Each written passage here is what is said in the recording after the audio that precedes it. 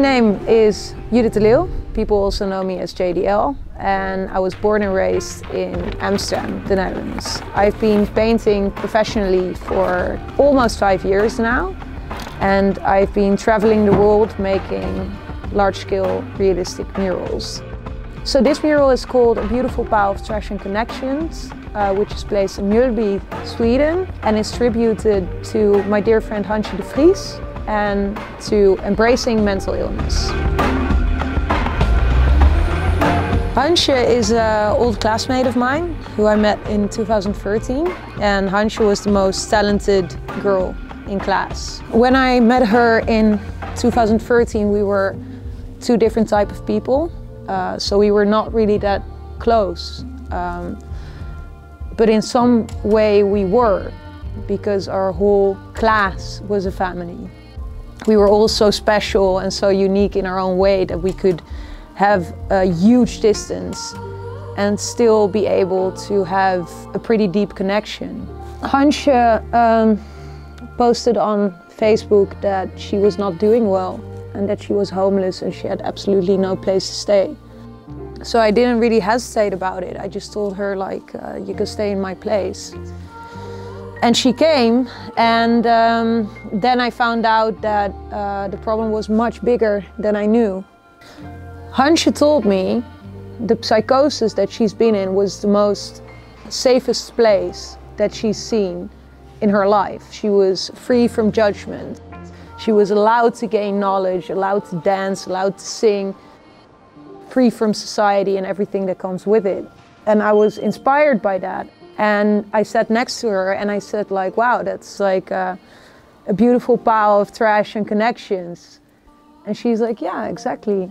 And then something snapped and I was like, okay, I gotta write that down.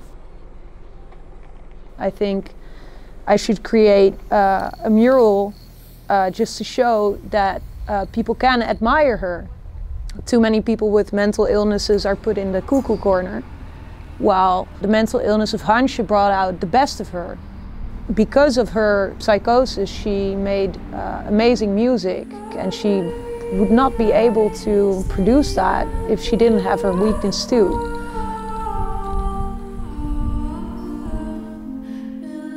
Me and Hansje were speaking about this pile of trash and connections, and then we were coming up with the idea to have a unicorn on a really big pile of trash with a grandma on top of it, and she would be on the pile of trash, so powerful, like a Napoleon painting, you know, like she's conquering the world.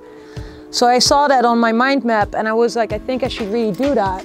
So I need to find a grandma that's crazy enough to step onto a horse, stand on some sort of mountain-ish hill and risk her life pretty much for an art piece without budget being involved.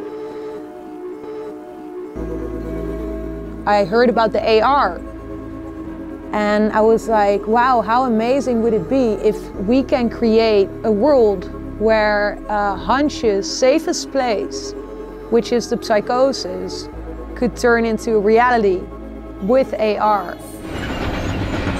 If you look at the greatest musicians and the greatest artists of all times, mental illness is actually something that you can also be proud of. And somebody that is psychotic is not by definition somebody that you want to avoid, because it can be the next most famous singer that we'll have on this planet, and that is Hansje.